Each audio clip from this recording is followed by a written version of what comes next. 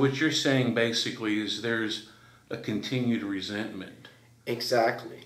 And I know there's resentment because the old Democrat dog, the older people, the distinguished people that came from nothing and have a higher status now, like your lawyers and your judges, they grew up in the 60s and also in the 50s, but their parents that saw all that segregation back then, you know, how they were treated.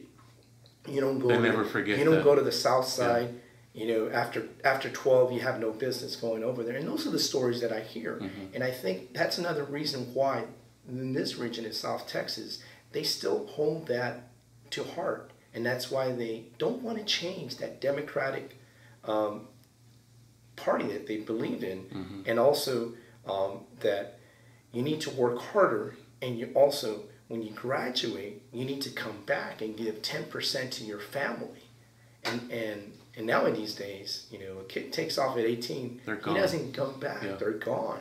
And here's another funny part is, we go back to the actual ethics, and the ethics when I grew up were very strong, where you respect your elders, you say no sir, yes sir, you're excused from the, you know, from the table. And it's just the upbringing that I was brought with strong Christian values. Now, you go back now and you look at that and it's like, that was solid. Now, it doesn't exist.